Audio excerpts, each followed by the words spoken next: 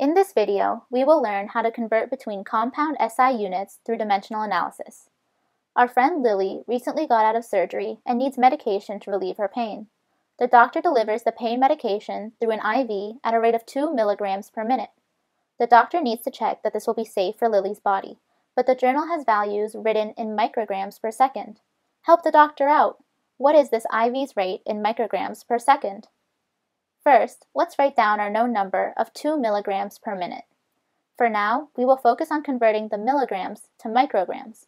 To do this, we need to go from milligrams to the base unit of grams and then micrograms. To go from milligrams to grams, what conversion factor should we use? That's correct. 1 milligram is 10 to the negative 3 grams. So if we multiply 2 milligrams per minute by 10 to the negative 3 grams over 1 milligram, we can cancel out the units of milligrams. Next, we can change the grams to micrograms. What can we multiply this expression by to have micrograms on top? 1 microgram is 10 to the negative 6 grams. So if we multiply this expression by 1 microgram over 10 to the negative 6 grams, we can get rid of the grams on both the top and the bottom. This leaves us with our desired units of micrograms on top. But we won't solve it just yet. We need to take care of the other conversion first.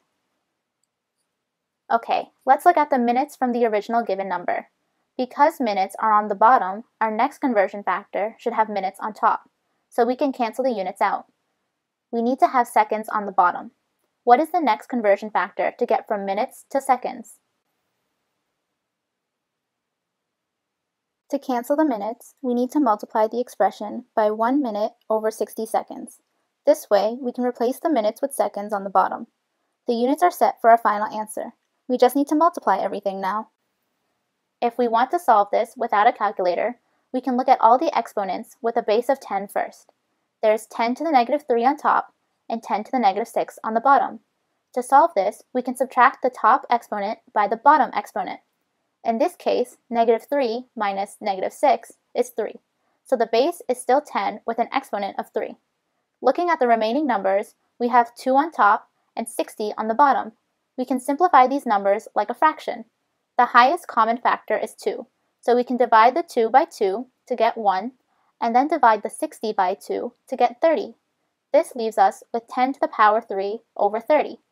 Dividing by another 10 on both the numerator and the denominator, we can simplify the answer to 10 to the power 2 over 3, also written as 100 over 3 micrograms per second. The doctor confirms that 100 over 3, which is about 30 micrograms per second, is all safe for Lily. Thank you for your help. Let's move on to another problem. A geologist finds the density of granite to be 2.7 grams per cubic centimeters. The other rocks he studied have densities in kilograms per cubic meters. Help him convert 2.7 grams per cubic centimeters to kilograms per cubic meters so he can compare all of his data.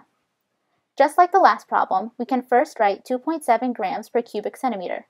For now, we will focus on converting the grams to kilograms. What conversion factor should we use? 1 kilogram is 10 to the 3 grams. To cancel out the grams, we need to have 10 to the 3 grams on the bottom, so we will multiply 2.7 grams per cubic centimeter by 1 kilogram over 10 to the 3 grams.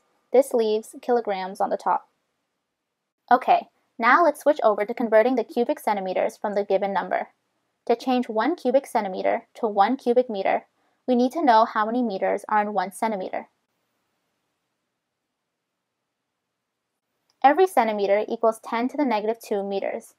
Now, for volume, we multiply the same unit 3 times, 1 for each dimension. In the same way, we will multiply this conversion factor by itself 3 times. So 1 centimeter times 1 centimeter times 1 centimeter equals 1 cubic centimeter. And next, we multiply 10 to the negative 2 meters times 10 to the negative 2 meters times 10 to the negative 2 meters. The exponents with the same base are all added together in multiplication, giving us an answer of 10 to the negative 6. This creates a new conversion factor of 1 cubic centimeter over 10 to the negative 6 cubic meters. Going back to the expression we were making earlier, we want cubic centimeters to cancel out. So we should keep the conversion factor as 1 cubic centimeter over 10 to the negative 6 cubic meters. This way, we will be left with cubic meters on the bottom. Finally, how many kilograms per cubic meters is 2.7 grams per cubic centimeters? Yes, 2.7 grams per cubic centimeter equals 2,700 kilograms per cubic meter. 10 to the 3 multiplied by 10 to the negative 6 is 10 to the negative 3 on the bottom. To bring 10 to the negative 3 to the numerator, we can use the inverse of this number by including a negative to the exponent. 1 over 10 to the negative 3 becomes 10 to the 3. Another way to put this is to think of the 1 in the numerator as 10 to the 0th power. When dividing exponents of the same base, we subtract the top exponent by the bottom one.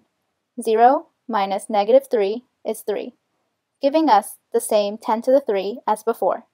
With this, our final answer is 2.7 times 10 to the 3 kilograms per cubic meter, which can also be written as 2,700 kilograms per cubic meter.